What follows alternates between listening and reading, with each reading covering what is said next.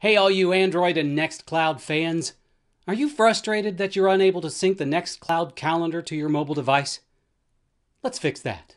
You won't find the F-Droid app on the Google Play Store. Instead, head over to the F-Droid website on your Android web browser and tap Download F-Droid on the main page. Once the download completes, you'll find it in your Downloads folder. Tap that file and then tap Install when prompted. Open the F-Droid app, tap the search button, and search for DAVX. From the DAVX page, tap Install. You will be prompted to allow the installation of apps from within F-Droid. Tap the On-Off slider until it's in the On position, and then tap the back button. When prompted, tap Install and the installation will complete. After the installation completes, open DAVX from your Android app drawer. You'll be informed that battery optimization will prevent the app from syncing.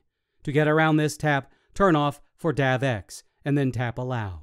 From the DAVX main window, tap the plus button.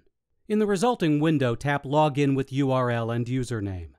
Fill out the base URL with the Nextcloud address like so: http://server/nextcloud/remote.php/dav, where server is the IP address of your Nextcloud server.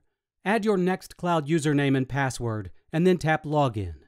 Once the authentication process succeeds, you'll be asked to give the account a name. Next, give DAVX access to your calendar.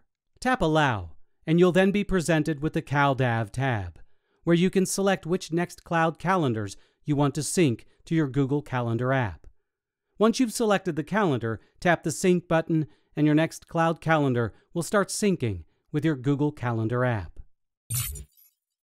If you want to see more how-to videos, subscribe to our How to Make Tech Work YouTube channel. Also, check out Tech Republic for the latest news in tech.